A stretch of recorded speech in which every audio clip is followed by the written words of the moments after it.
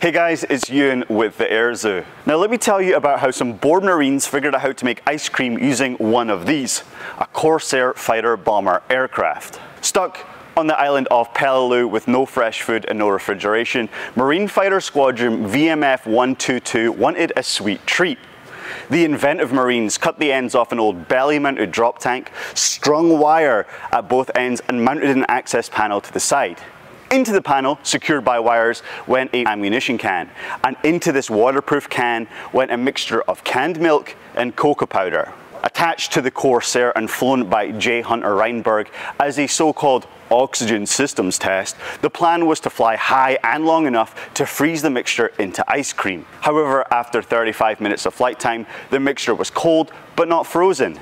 A failure chalked up to the proximity of the Corsair's hot engine.